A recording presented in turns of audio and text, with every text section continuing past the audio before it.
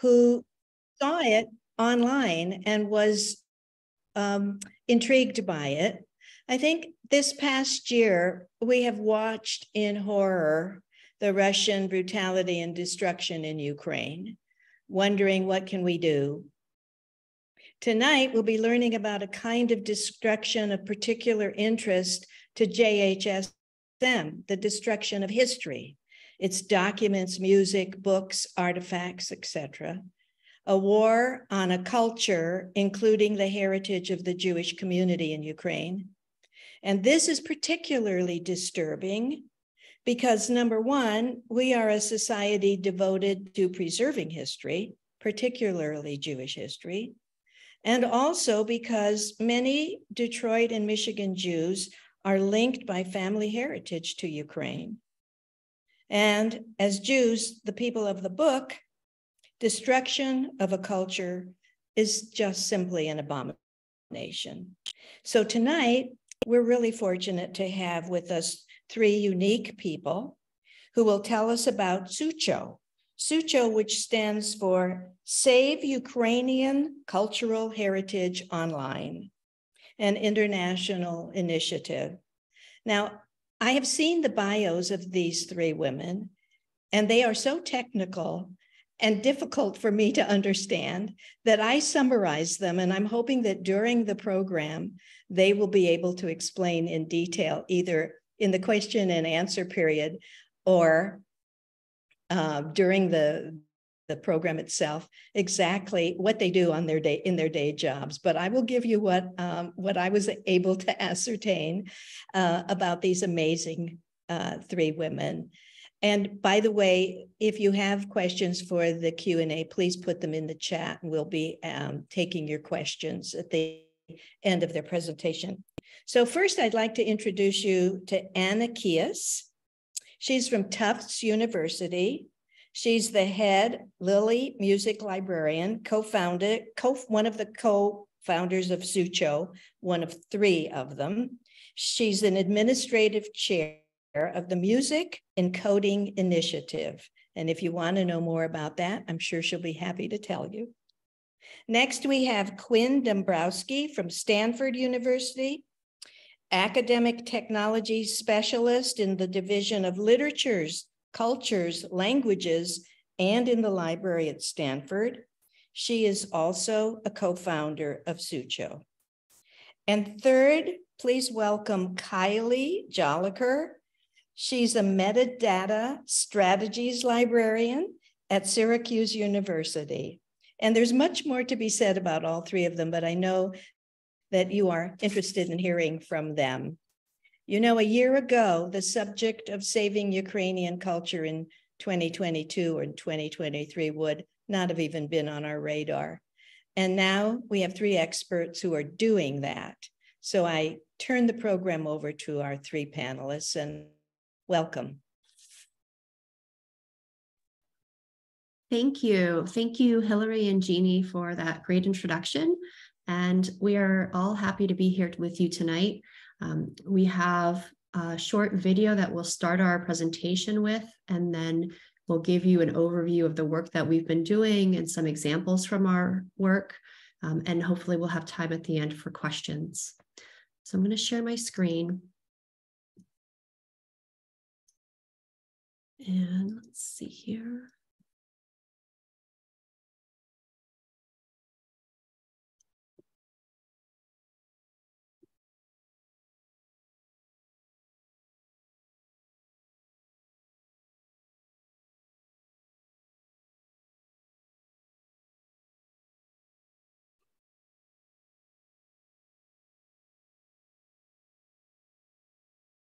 You need to turn the sound on.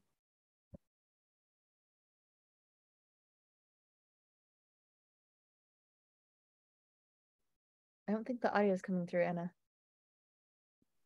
Oh, I'm sorry. Volume. You're not getting the sound. Okay. I didn't have an option to use optimized sound. Sorry, hold on. Before you share, there's something you can do for sound.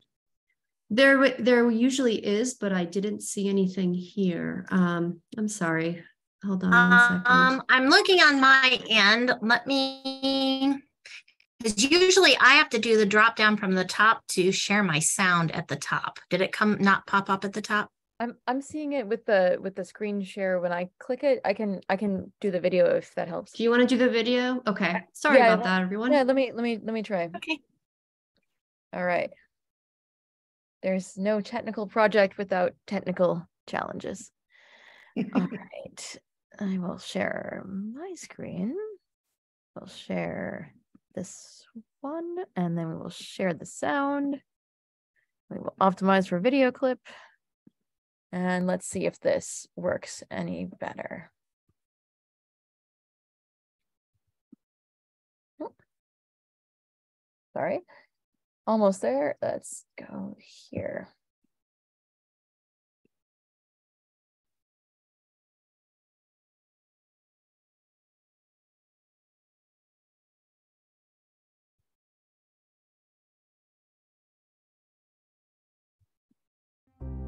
When the invasion occurred on February 24th, I was actually getting ready for a conference. Russian airstrikes bombard Ukraine. I couldn't look away. This is a war about who gets to have a country, who gets to have a language, who gets to have a culture. I knew that there were materials that are really unique and precious in Ukrainian institutions that were in immediate danger or at risk. There are these amazing digital collections readily available on the web, but they're just as in danger when there's a crisis. We grew concerned that things might happen to Ukrainian digital cultural heritage.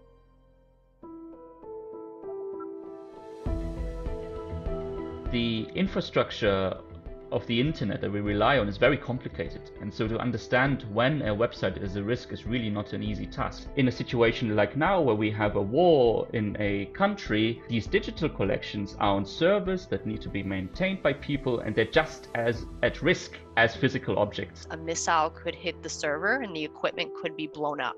Once it goes down, if it doesn't come back up, it's gone.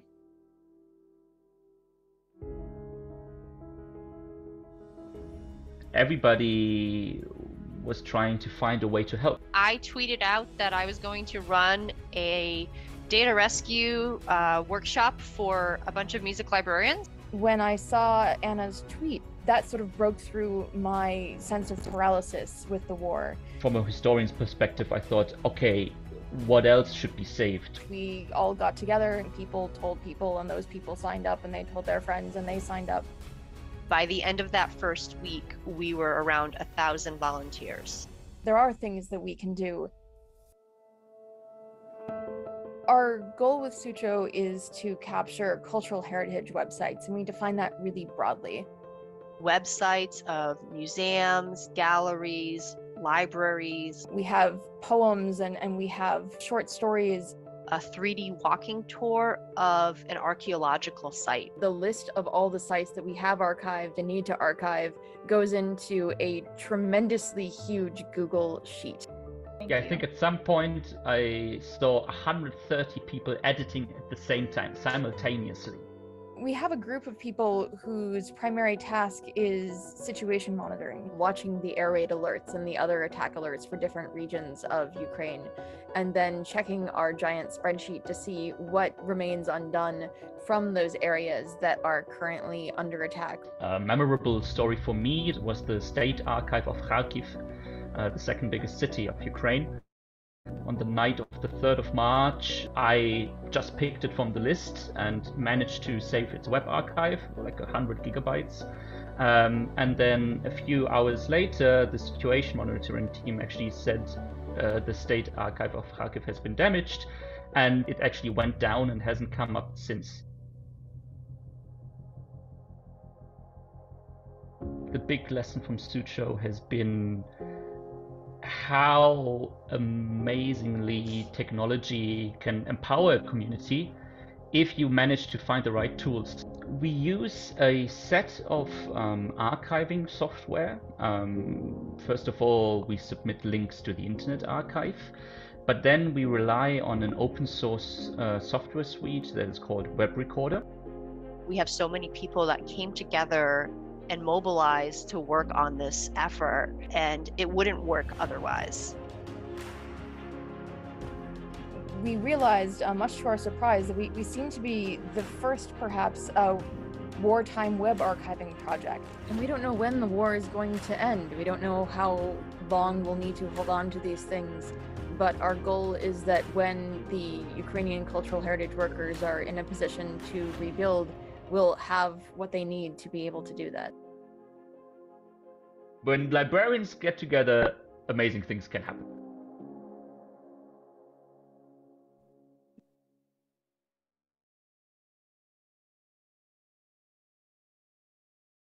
Great. Thank you for playing the video, Quinn, and apologies again for the technical difficulties. So I'm going to share my screen now and start the slide presentation that we have for you.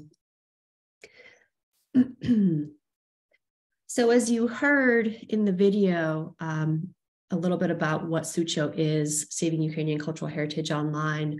We are a global grassroots initiative. We have more than 1,500 volunteers.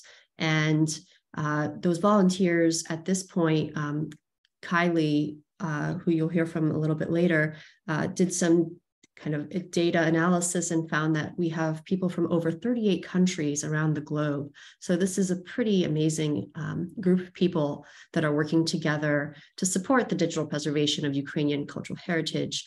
And many of us are librarians. We have archivists, historians, humanities researchers, and technologists in our group. We also have children who are helping us web archive. You'll hear a little bit more about that from Quinn, as well as retirees and regular people who just have a desire to help us. So it's a really lovely community of people that are working together. And we've since March 1st of 2022, we've web archived over 5,000 websites, which is a little over 50 terabytes of web archive data. And just to give you a perspective of that, 1 terabyte of storage is roughly the same as what you can store on 16 iPhones that have about 64 gigabytes. So this is a lot of data that we've been able to preserve. And our goal is to keep this digital content safe, as you heard in the video, back it up and keep it for a duration of time until we can then return it back to its owners in Ukraine when they are ready to rebuild. If they need it because their web content, their sites, their collections have gone down, we can then hand it back to them.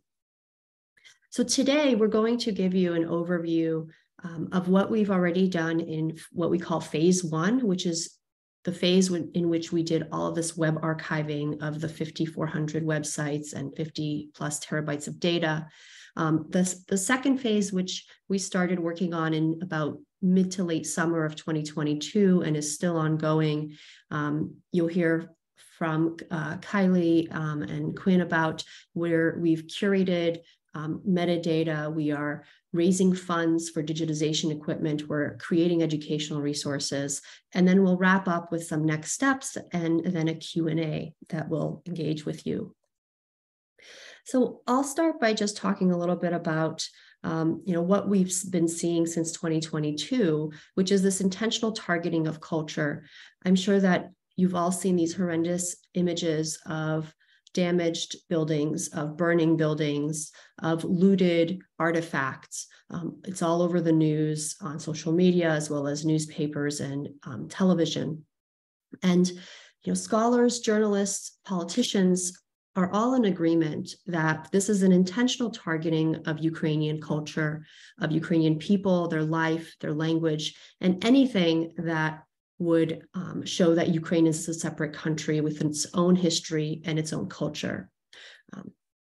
And since the beginning of the war, and even before the attack in February of 2022, there was already activity in terms of cyber attacks that were happening on the technical infrastructure of Ukraine. And this type of attack, what it does is it causes websites to go offline so that if you go to a URL, you may not be able to access that page. But it also was deliberate destruction of websites and content that was online, as well as physical content. And so the physical artifacts that are being destroyed, these are being monitored and assessed and listed by organizations such as the Ministry of Culture in Ukraine, UNESCO, the International Council of Museums, and other organizations that are trying to protect the cultural heritage.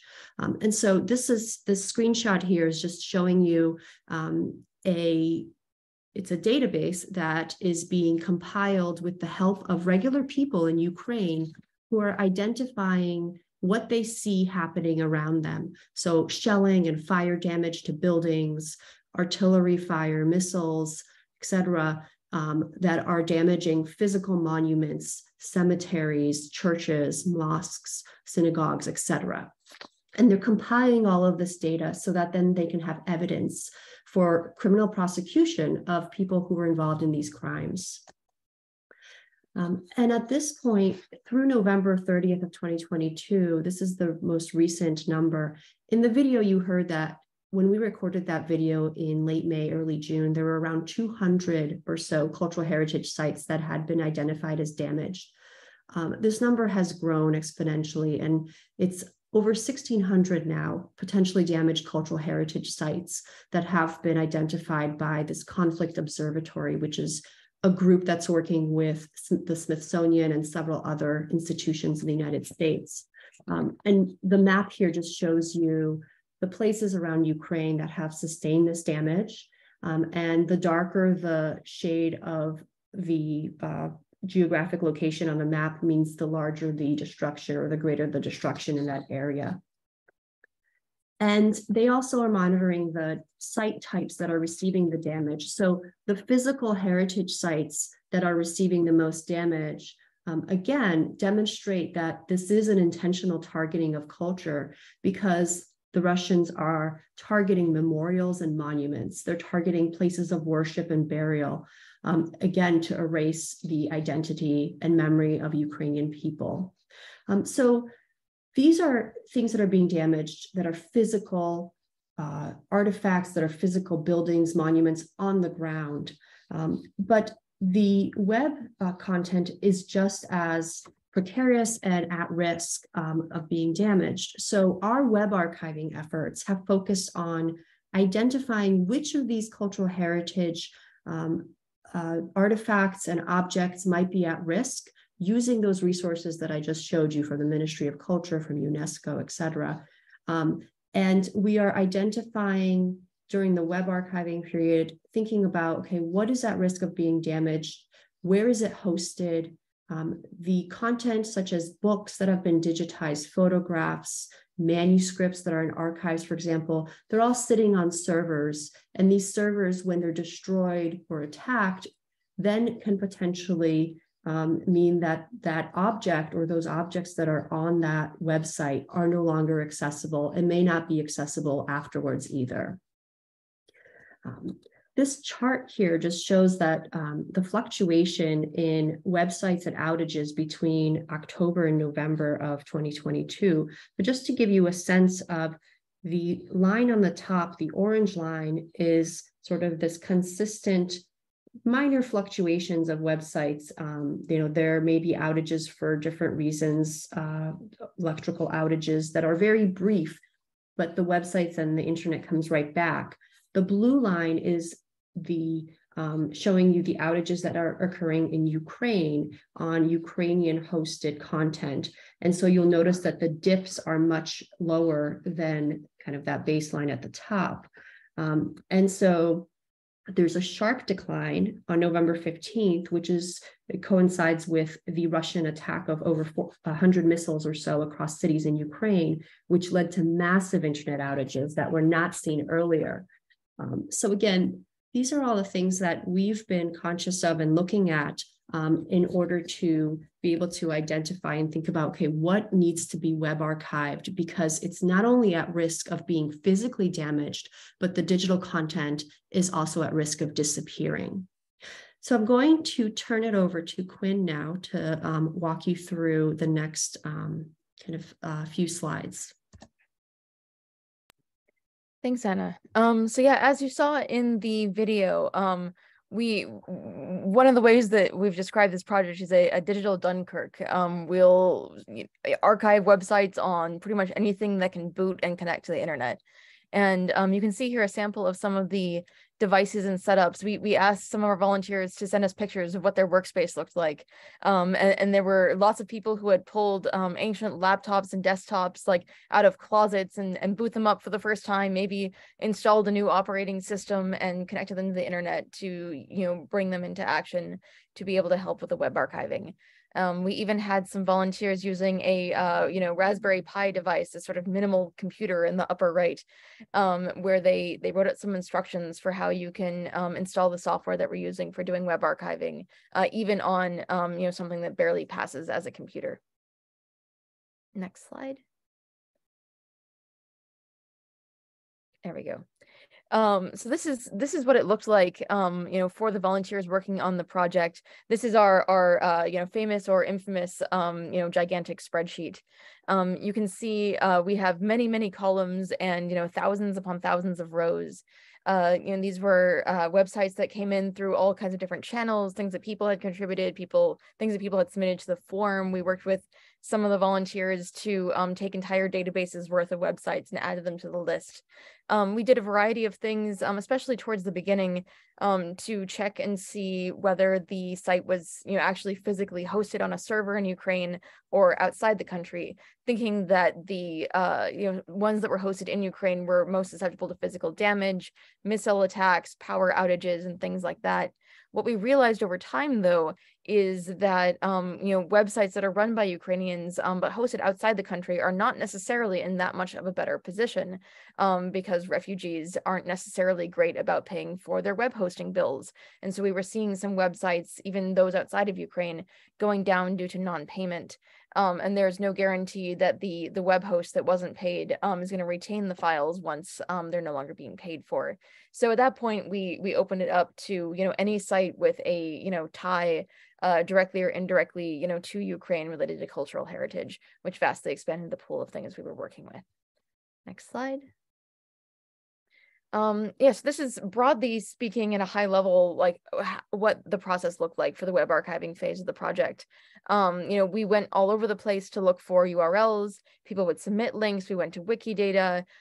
We actually had people going through Google Maps for cities that were under attack and looking for the cultural heritage icon, just like clicking through slowly street by street, looking for museums that we didn't have, and then adding them to our list if we didn't have them already. We had some degree of prioritization. This is tied into our situation monitoring efforts, to try to capture things from areas that were, particularly actively under attack or at risk. We then did some triage. There were some sites that were running software that just were very, very difficult to archive using the tools that we typically use. And so those sort of went into special cases for people to look into capturing in some other way. Then we would capture the sites through one means or another, and we had a quality control check at the end with the multilingual volunteers who could actually read the content to make sure that we weren't missing any major sections of the sites. So this is an example of the situation monitoring work led by Erica Peasley, who was monitoring. There are various different messaging apps that are widely used in Ukraine, and so she was following the public channels on those that would basically like announce sort of via these internet chat apps where there were air raid alerts or other attack alerts, and at what time, and then she'd sort of connect that back to our spreadsheet in order to identify different rows in the spreadsheet that would be worth capturing right away for any volunteers who were online at that time. And because of our time zone span, that was pretty much all the time. As kind of the far western edge of the project in California, it was always kind of reassuring that I could go to bed at 11 or midnight, seeing the volunteers in Sweden waking up for the morning, and the work would just continue around the clock. So we really brought together all kinds of people for this project, not just your usual group of, highly technical developer types who often do this kind of thing. Early on in the project, one of our volunteers sat down with his 6-year-old to archive a website using the browser trick software, and had her draw in the upper right here what she was doing. So that was, she sort of was able to draw, how there's an attack going on the other side of the world, and she's able to save a Ukrainian website. And this, it was March 17th, like in the first couple of weeks of the war. And the thought occurred, it's like, I too have young children and a local PTA. And so we organized what might have been the first ever, web archiving for kids session at an elementary school. We did it over Zoom, for COVID reasons, among others. Families would log in. We had a little discussion about, talking to your kids about the war. And then we all got together and archived websites off of a little curated list of kind of kid-oriented sites, like children's libraries and museums and things like that we were able to find. And I heard back from a lot of parents later that like that was something that meant a lot to them and their kids, to feel like they could actually do something to contribute from the other side of the world.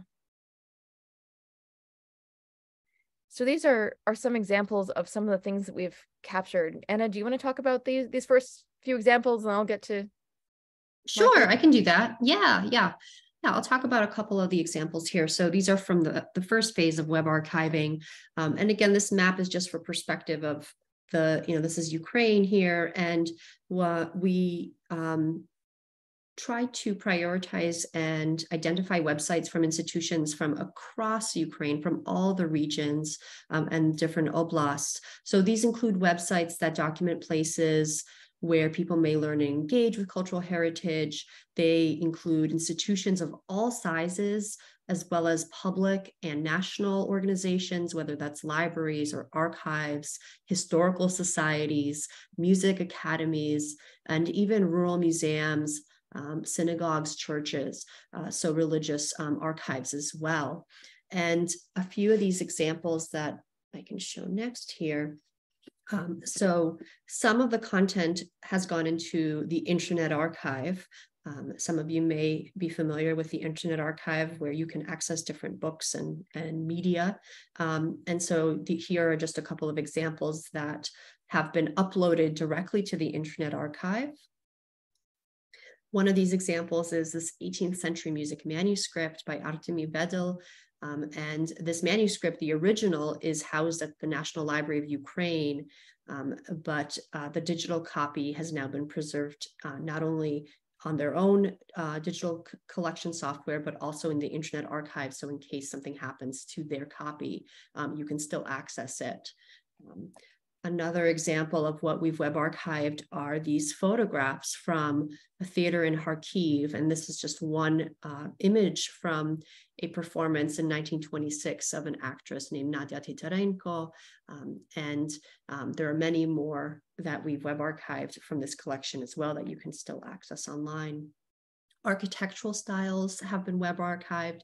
And these are pretty, I think, important to point out, because these are buildings and physical objects that are located across Ukraine that are currently being, unfortunately, attacked and destroyed. And so having documentation of these buildings is really important to be able to show that, these buildings existed at a certain point in time. So archiving these websites ensures that if servers are destroyed, these collections are damaged, physical items or buildings are damaged, that there's a copy of what these things looked like before the invasion. So one of the strengths of the project was, because we had so many volunteers, each with their own kind of interests and passions, this led us to kind of think more broadly about cultural heritage, including things that are, kind of not usually considered under that umbrella. So we also collected things like, children's after school programs with Ukrainian language programs and, dance schools. And these are places that, where the cultural heritage of Ukraine is alive in people's everyday lives.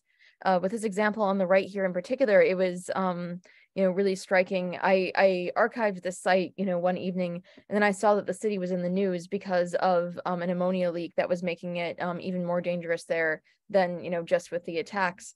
And I went back to check on the website later to see if it was still up and if it was still there.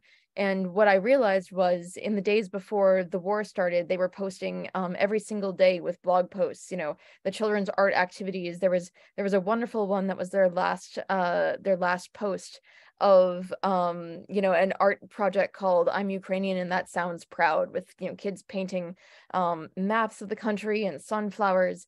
And when I went back to check on it later, that blog post had been taken down, presumably to avoid kind of drawing attention to the place unnecessarily with the Russian invaders. So you know, the materials that we've captured are really wide ranging, and you know, I hope that they have a backup copy of those photos from that art activity. But if not, we do, and we look forward to giving it back. Another interesting and challenging kind of content that we were able to capture are these 3D virtual tours. This seems to be a big thing in the web design, at least at these Ukrainian museums, you know, where it's this sort of robust interactive thing where you can sort of like click through and zoom in and move around a space, you know, the space of a, you know, inside a museum or outside a museum or the entire grounds of a monastery or things like that. And we had volunteers who, you know, essentially specialized by the end in capturing these 3D virtual tours and all of the many, many images that make up these digital objects.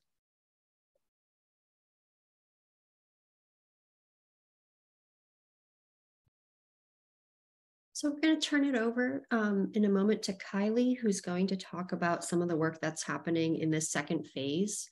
And the second phase here, we came up with kind of this catchphrase: curate, donate, and educate, because as you can imagine, when you have a lot of data or files, you have to organize them in some way that makes sense to the people that are going to then want them back.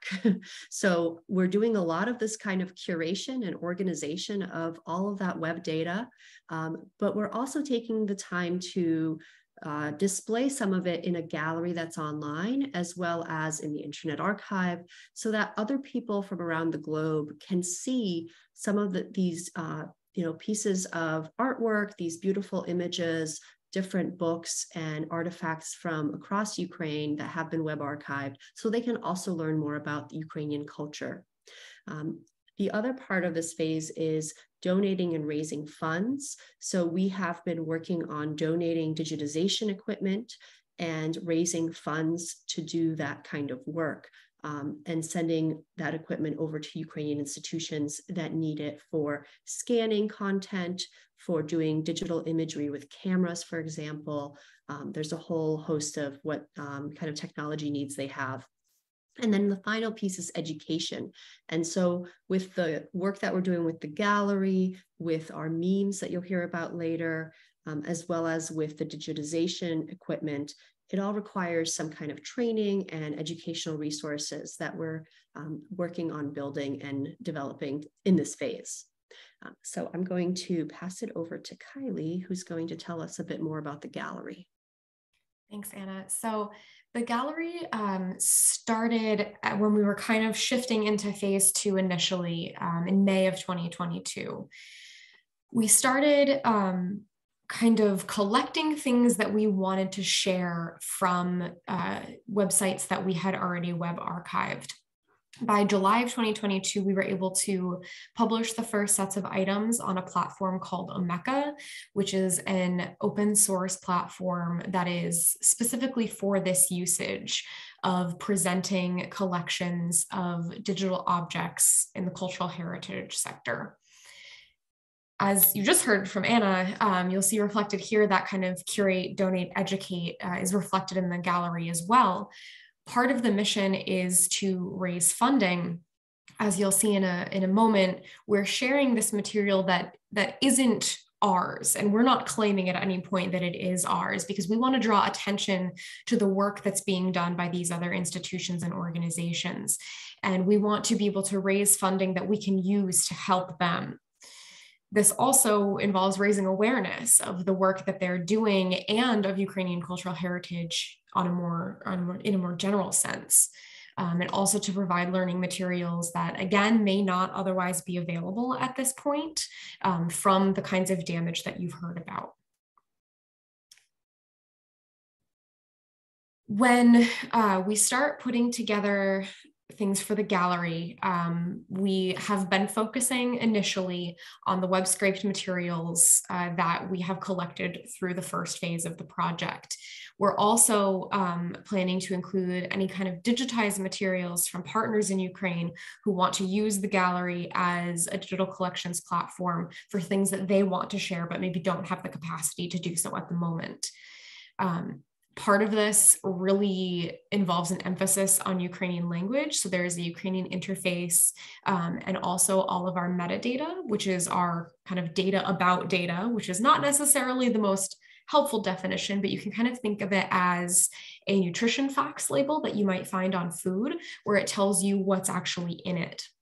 So this slightly blurry screenshot gives you an idea of some of the things that you might see in the gallery, where it describes where this object that we're sharing was originally scraped from, if it's one of the web scraped materials, and if not, who is responsible for the ownership of it.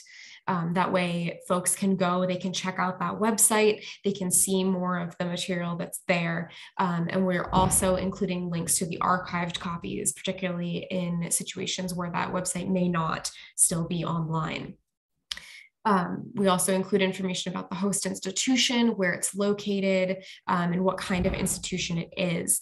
And each of these values can link across different items that are on the gallery. That way folks can explore and learn about different things that they might be curious about or interested in, or maybe things that they've never even heard of before.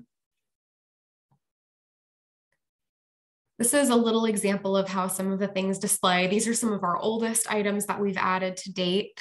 And each one, when you click on it, it opens up to reveal the full information that we've collected about it. And then, of course, the link to view it on the original website or the archived copy of it for the full information provided by that original source. These are some items that I picked out to share with you all tonight to give kind of an idea of some of the assortment of things that we have, especially these that are specifically related to Jewish history in Ukraine. We have many, many images of buildings in particular. This one is a pre-revolution, so pre-1917 photograph of the Big Choral Synagogue in Berdichev, which is in northern Ukraine. And as you can see, the original source was an organization called History of Jewish Communities in Ukraine. This site is still online, but we have it linked from the gallery. That way folks can see it, they can go and explore further in depth. We also have other photographs that are culturally significant, such as families, people, oftentimes performing, whether it's in theater, music, dance, etc. On the left here, a photograph. I wasn't able to find a good date of it, but a group of klezmers from Uzhhomir, again in northern Ukraine, still close, the same geographic area, and it's also from that same site, as is the photograph on the right, members of the Umansky family. This is from the 1960s and is very culturally significant because this family returned to Ananiv after having fled during the war.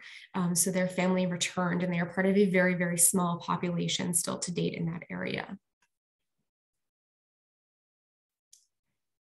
We also have a few other organizations that we have added to date, many of which share landmarks such as cemeteries and specific images of inscriptions and monuments and headstones in those areas. Two of them on the left here are from the Uzhhomir Jewish Cemetery in northern Ukraine. Some of these on the right here are recovered stones that have been found in that cemetery. I'm not entirely clear on what the state of that cemetery is right now. This is a photograph from several years ago, so this is not any kind of damage or situation related specifically to this war. but they're from Rohatin. I may not be pronouncing that correctly, I apologize, in Western Ukraine.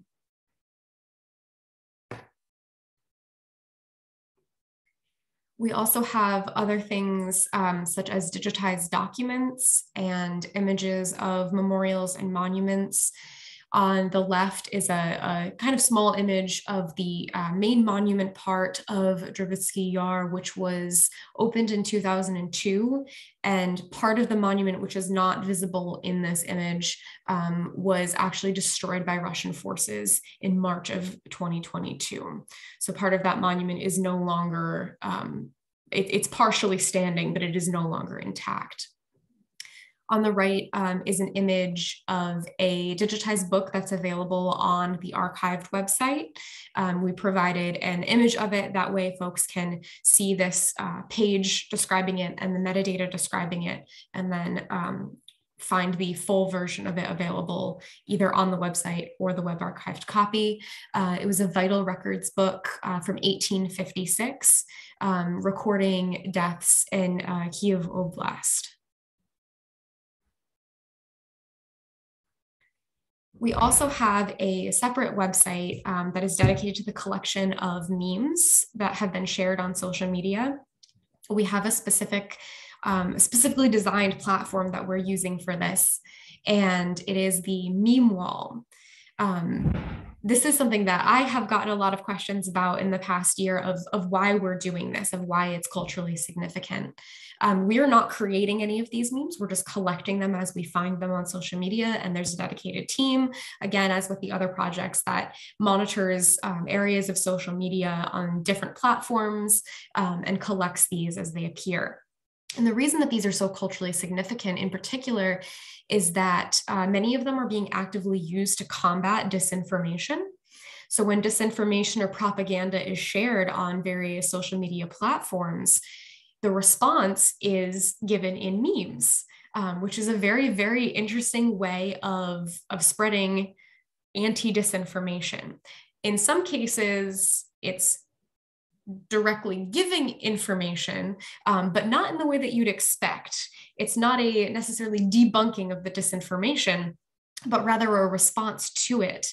Oftentimes it is ridiculing Russian military leadership, Russian governmental leadership, and there are so many different kinds of memes that get shared that it is very difficult to keep up with, as you can imagine. But a lot of them are collected here. They're very ephemeral, just as what we've talked about with the fact that websites, although they seem permanent or at least semi-permanent, are actually very fragile. Memes are as well. They might appear, circulate for a short period of time, and then disappear almost entirely. And it can be very, very difficult to find them again.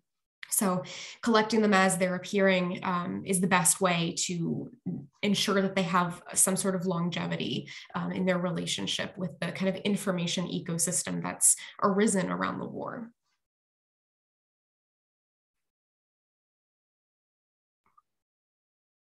In addition, one of the things that we've realized is that there are limits to the things that we can capture using web archiving or any other remote digital method.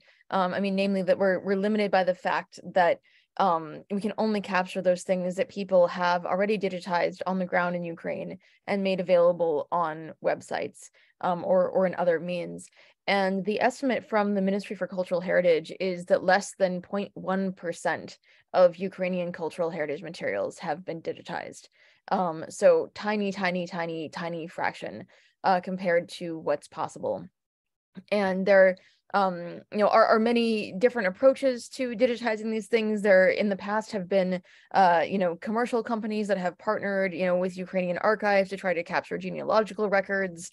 Things can get very complicated, but we've realized that like fundamentally, we need to step up and help get more scanners on the ground in Ukraine, help produce pedagogical materials for organizations that are trying to either create or scale up their digitization efforts, and really put the tools in the hands of the people who can use them.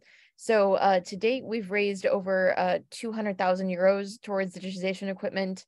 We've developed digitization kits, and we're working on creating these digitization hubs in Ukraine. In addition, given the recent power challenges in Ukraine, we've added power banks to kind of as an essential part of those kits. And those are things that people can use right away, charge them when there is power, and then have them as a resource for the community when there isn't power, just for people to come in and charge their phones and sort of have the libraries and archives sort of become community hubs in a different way during the war. Next slide. So this is one case study of what we've been able to do with a regional library in Ukraine, the Cherkasy Regional Library. They had a fundraiser for digitization equipment. Were able to raise enough on their own to get kind of a small scale kind of personal digital scanner to be able to capture art created by children, mostly internally displaced children in Ukraine, who were then part of their library community. And SUCHO was able to provide them with a Book-Eye professional scanner that not only they will be able to use, but museums nearby and in the same region will be able to come and bring their materials and use those as well. There are tons of logistical challenges we've discovered getting this equipment into Ukraine and getting things from one place to another within Ukraine. Even if you can manage to get stuff delivered to Ukraine, it's almost certainly going to go to Kyiv. And then the question is, how do you get it off to these more remote areas? But these are struggles that we are working together with our community to address, and we're making some headway, and we're looking forward to being able to put more of these tools in the hands of librarians and archivists.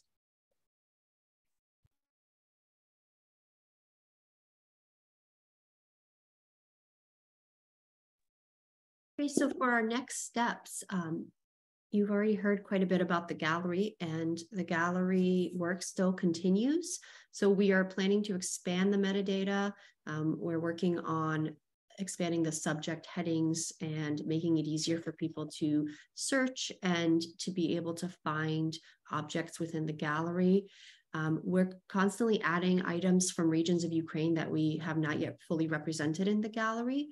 So that is one of the goals, is to try and include web archive content from every single oblast and region in administrative district, for example, in Ukraine, as well as look at the content that is represented. So for example, adding more content that may be related to Jewish communities in Ukraine. We also have, as I mentioned previously, a lot of metadata and other data that still needs to be curated. So that is ongoing work that our volunteers are still working on this at this time in this year. And of course, the big thing that we're concerned about is preventing future losses. So as we're doing tonight, and as we've been doing since March of 2022, we are going to continue raising awareness about the importance of web archiving and the need for digital preservation going forward, so that it is something that is more proactively done rather than as a response to a natural disaster or to a war, as in this case. We are hoping to donate more digitization equipment, as you heard just from Quinn a moment ago, and to continue creating resources and training opportunities.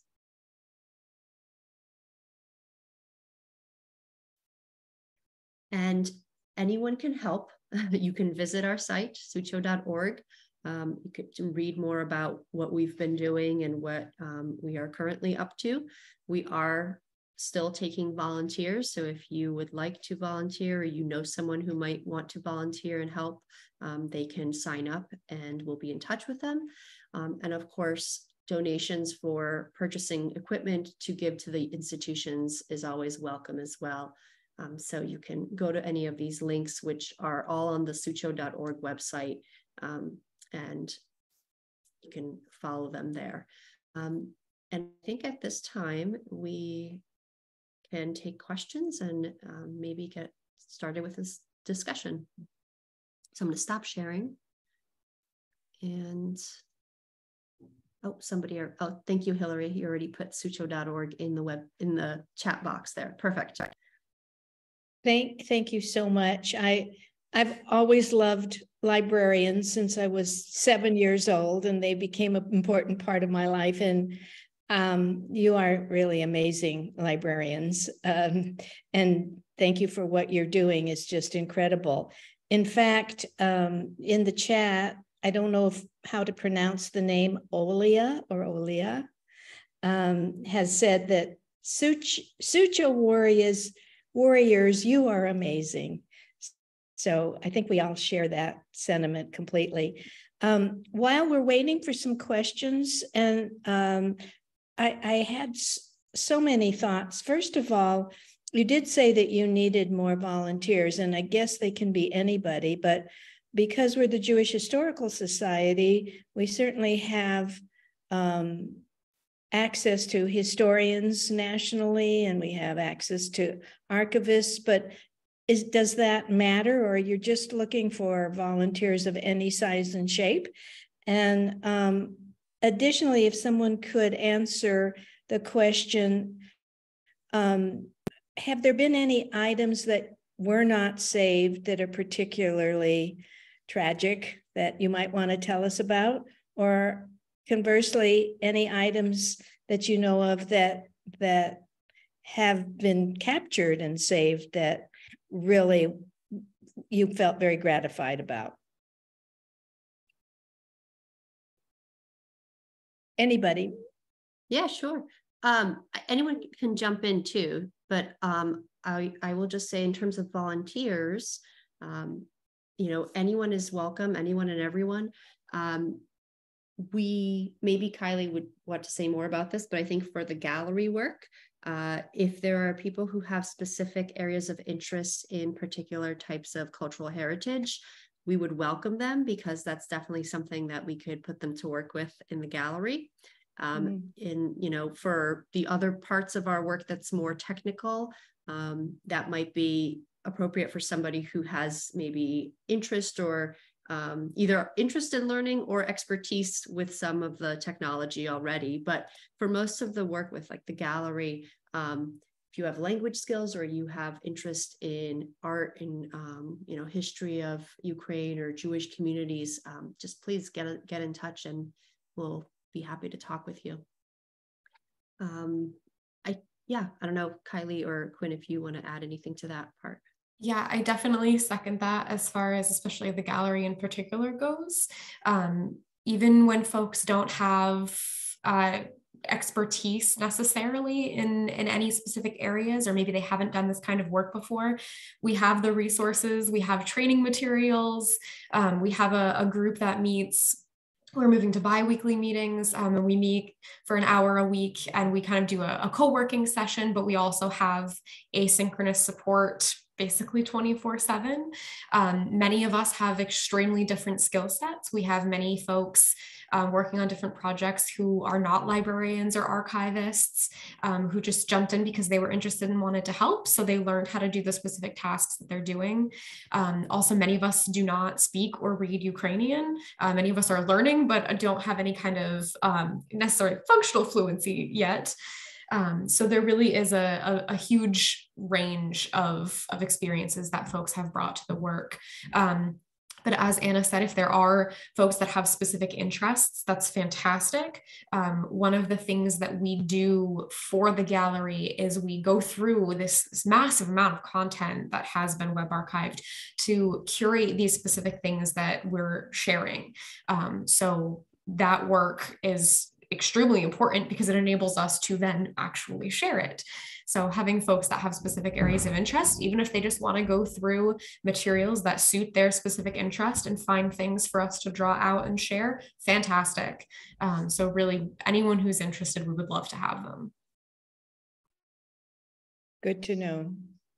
In terms of, things that have been captured and things that haven't been captured, I know fairly early on, there was one of the state archives that had a lot of the records of the KGB's persecution of Ukrainians during the Soviet period that, and like a tiny fraction of those had been digitized. And I mean, that building was bombed, and it's not really clear sort of what the state of the archives is after that. And I mean, that was definitely one that hurt. We had managed to capture the website for it in advance, but I mean, again, like the vast majority of the stuff isn't digitized, and it's things like that that really inspired us to get over our initial hesitation to get into like anything dealing with the physical world, because it's much easier to do web archiving from anywhere in the world, not have to deal with borders and customs and import laws and flights and I mean the logistical complications once you get into the physical world just go up immensely. But situations like that with the KGB archives really got us over the hurdle that like as much as we really would rather not, like we can't not get into the physical world in order to support the people on the ground. Yeah, one thing I'll add, oh sorry, I was just thinking how ironic that is. Yeah, just so ironic. Yeah, go ahead. One thing I was going to add is that as we've been reviewing and keeping track of the damaged cultural heritage from the ministry and from UNESCO, we basically cross-check it with what we've been able to web archive. And in some cases, we've identified things that we may not have yet web archived. So we go back and check, okay, is there a website? Are there digital collections? Can we get them? In many cases, there are many buildings and monuments that do not have any kind of website or digital collection. And so if those are damaged, there's no way for us to preserve, the digital image of what was once there. There are a number of efforts of organizations that are working on the ground that are, helping museums, libraries, archives do physical what's it called? I'm blanking on the word. Moving things for storage, packing things, protecting things, so that, for example, putting sandbags around monuments so they don't get destroyed when they are hit. There's a lot of emphasis on museums. So there's the Museum Crisis Center, for example, that has been doing an amazing work in Ukraine, and they've been working with the museum community. Libraries, there are so many items in libraries that have not been digitized, as Quinn mentioned earlier. And so we don't know how much, if a library building has been damaged, which many of them have, we don't know how much of their collection may not be accessible in the future because it's been burned or destroyed. We don't know. So a lot of this is still, we're going to find out more about the destruction and loss of cultural heritage as time goes on, unfortunately, because there's just no way of really assessing all of the damage right now, especially by people like us who are not physically there. It's massive, massive amount of work.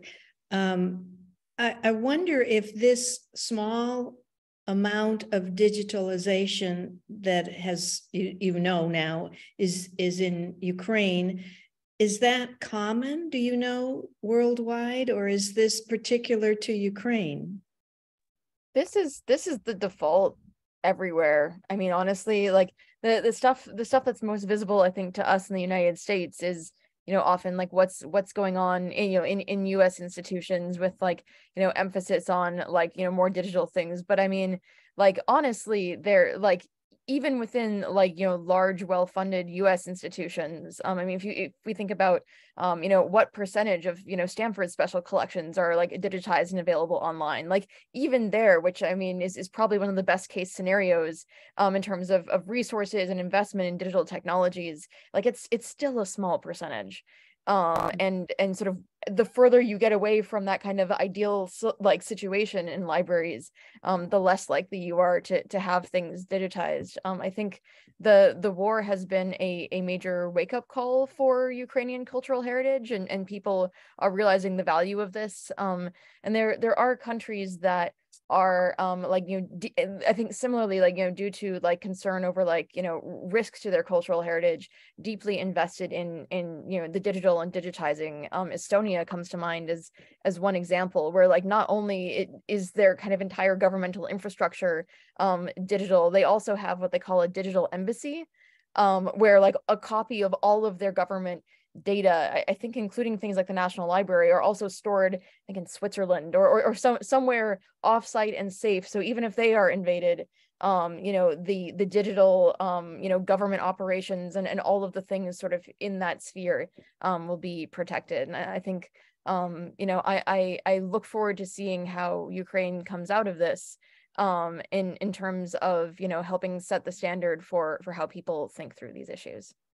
I think it's worth kind of underlining too, one of the really good points that you just made, Quinn, is that this kind of being the sort of default that we see in terms of digitization, it's not possible to digitize everything because so much material is, historically physical material, but also still things that we're producing as physical material now that would need to be digitized. There's just such a massive volume everywhere in the world, every institution that has physical material. It's just not possible to digitize everything, which is really one of the kind of frustrating things, even without a situation like this, where there's actually a crisis happening, because you can only digitize as much as you have the capacity for. So a lot of the conversation has to be, how can we increase that capacity? Plus the kind of born digital information, which is some of the things that we have archived as well, that may not have physical copies. And I just want to reiterate that because it came up a few times throughout the presentation, but some of these things only exist in the physical space. So even if we're very lucky and some of this physical material isn't damaged, we still want that digital copy, of course, but also some of this material that was born digital, that has never had a physical manifestation. There might only be one copy of it. It might only ever exist in one place. So that's another thing to kind of think about, of the fact that even though it may not be a physical, tangible thing that can be damaged, if again, the server that it's on is destroyed, it's the same result, it's gone. Very interesting. I'm going to just pause for a second if anyone has another question before we conclude. Jeannie, can I ask a question? Of course, Mickey. And I didn't show myself because I'm dressed scantily. Thank you so much to the three of you. No, I'm dressed. Thank you, ladies. I was fascinated by each of your presentations and very moved by it, and I've been following what's been going on in the Ukraine since really before February 24th. As many of us in America and the rest of the world have. So my first question, I couldn't get it to go through. Maybe it's me, it probably is any comparison to what the Germans did in World War II in terms of raiding and destroying that can be made to what the Russians are attempting to do? We know they're trying to destroy the Ukrainian, everything about Ukraine and anything that would resemble a culture. I understand that. But is there a comparison, and is it being told? I know it's being investigated and there'll be all kinds of trials and whatever eventually, but who knows what'll be left. So I'm just curious if there's a comment that you might make in terms of what you're doing. And then the last thing is maybe just 30 seconds or a minute of each of you, why you're doing what you're doing and how it relates to what you do regularly. I mean, this isn't your regular job. And I think maybe most of us are interested in what passion, I mean, your passion obviously relates to your work, but how does that connect to what you do every day? And maybe your connection to Ukraine, if you're willing to do that. Anna, do you want to take the German question, or I remember? Yeah, I can say a few words, but yeah, anyone can jump in. I mean, there is a more than just a I think slight coincidence or resemblance of what is happening now to what happened when Germany was taking over different parts of Europe and attacking countries, and I think that since 2014, when Russia attacked Crimea and annexed Crimea, it's been sort of this, it wasn't as, we were watching this happen, but I think that people sort of became distracted, with everything else that started coming up and happening in the world, especially here in the States with the Trump administration. And I think that this invasion sort of caused us to look again and realize that this was a deliberate invasion and deliberate attack on a culture and identity of Ukrainian people. And the literature and the language and the statements that have been coming out of Russia and Putin in particular are very clear in terms of what he wants to do, right? In terms of wiping out Ukrainian identity. Exactly. And the looting that has been happening and the deliberate attacks, there's just no denial that that's what's being done. One of the things that I remember from last year was when there were people hiding and trying to shelter in the Mariupol theater. And you may remember this, when the Mariupol theater was attacked, there were children in that theater with their parents, their grandparents, and communities, and they were deliberately attacked, even though there was, they put words on, I don't remember if it was the roof or in front on the ground that said there's children here. So I think that there is a deliberate attempt to basically rid Ukraine of the people who are there and force them to submit to Russia. I'll stop there, because I think that this is a question that we could talk about for a long time. I remember just to add to that, at one point, we were talking with Sebastian, our third co-founder, and he was going through some materials that he had archived. And one of the things that he had archived was something from one of these archives that was, the UNESCO report of the war crimes tribunals of, responding to what the Germans had done to Ukraine during World War II. And just sort of this like sad irony of like us web archiving the reports from the last time this happened, all of which is within, living memory of some people still in Ukraine, the last time and now. And no, I mean, there are absolutely parallels, and part of the goal of creating these archives is in order to hopefully use them at some point in whatever eventual war crimes tribunals are put together by the United Nations after this war. We've been in conversations with UNESCO already, kind of as their like digital partner. There are many partners invested in cultural heritage ever since World War II, but all of them, these longstanding 50, 70-year-old organizations, are focused on getting physical things and protecting physical things. And it was very strange for us as like a few random people being in the company of like the Smithsonian and Europa Nostra and like us three randos who met on the internet and are here trying to help with the digital. Randos? Yeah, I mean, basically, I mean, getting to the question of why we're doing this, I work in this sort of digital humanities staff position at Stanford. My background is in medieval Slavic linguistics, strangely enough, and I studied Russian in high school. And went to Russia in high school, and the stuff I worked on was Old East Slavic, including kind of the sort of predecessors of modern Ukrainian. And there's an activist thread within digital humanities, sort of socially engaged digital humanities. There's been several projects responding to like the Trump administration's family separation policy, Hurricane Maria, other events like that. But I'd never really gotten involved in those before. Like I always, one way or another, I always had some excuse that like, this wasn't really my thing. Like, I mean, I don't really understand the landscape. I don't really know what's like going on with this. This is maybe a little bit too far outside, like the kind of stuff I usually do. And with this war in particular, like I felt like I literally had no excuse. Like if there ever was a time, I mean, I have a Slavic degree, for goodness sakes. Like, if there ever was a time that like, this is the thing that is my business, absolutely to go do, that was it. And, both both my department and the library have been very supportive. And for the first 3 or 4 months, this was literally all I did, with their blessing, and what they said to me was, there's nothing that we can ask you to do that's more important than this. You go do this, and everything else can wait. Great.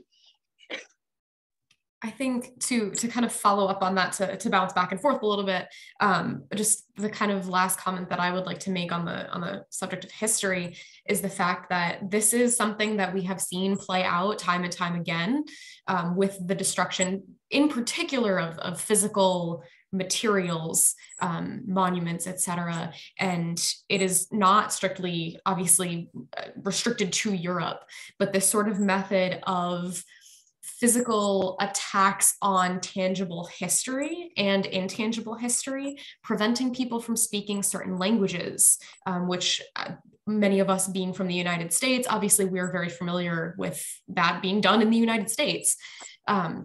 So all of these kind of different methods that play into epistemicide, preventing people from using their knowledge systems and keeping living knowledge systems. In particular, when this started happening, it made me think of Bosnia in the 1990s as well.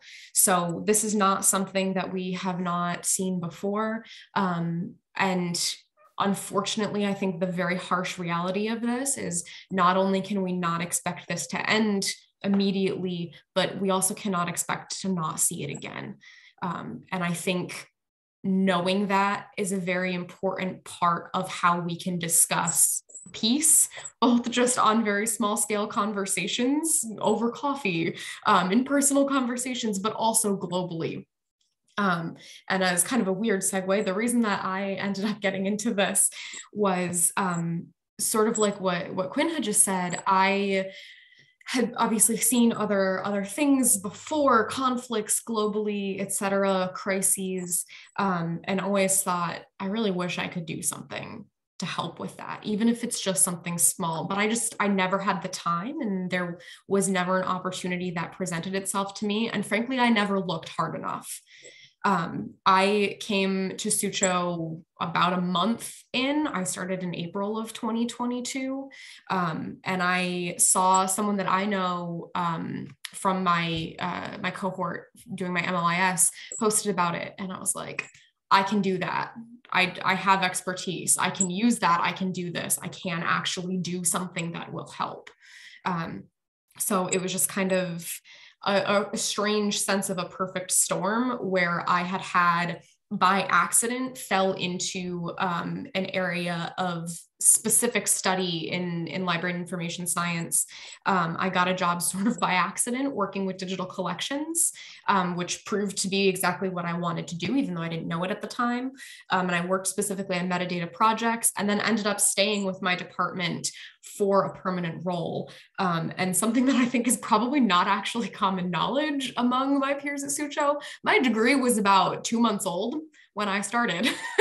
So I had just graduated, and so I had the time, even though I had just started a permanent role. So everything lined up kind of exactly how I needed it to for me to be able to contribute. So I'm very grateful, in as bad as the situation is, obviously, that I wish I had not had this opportunity. I'm grateful that I at least was kind of right where I needed to be to contribute. Thank you, thank you, thank you. Thank you, Kylie. I think I'll just quickly say, because I know we're probably running over time, but I am Polish. I was born in Poland, and my pretty much entire family is still in Poland, except for my parents and myself and my grandmother, who are here in the States. So we have very deep ties to not only Poland, but other areas of Eastern Europe. And the reason I wanted to do something and started SUCHO with my co-founders was mainly because I do a lot of social justice work and advocacy work in kind of different areas of my own career in library science, but also in my own community where I live. And I felt, that my family and my, ancestors have gone through a lot of oppression as well, especially under Soviet rule during communism in Poland. And so this was a way that I knew how to help. and to help preserve a culture of, our neighbors, right? Literally right next to us in Poland. And so that this was something I felt like I can do it. And I never expected it to grow into this enormous initiative of, 1,500 plus people around the globe. And it's amazing that it has, and it's brought together so many different, I think, unique people and expertise, with different expertise and so forth. So yeah, I'm excited to see what I guess we'll do in the next year, and how much more we can help.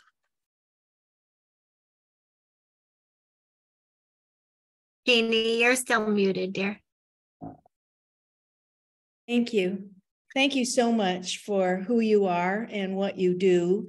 As a Jewish person whose culture has often been, at least the heritage, our heritage has so often tried to be victimized and has been victimized by so many people.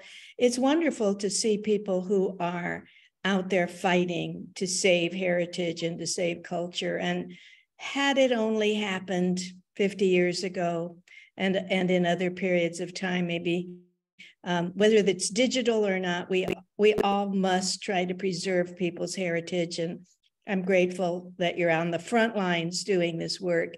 I will hope that we will on our website, Hillary, put up some of these websites like the gallery and other places that people can look to get information and can donate.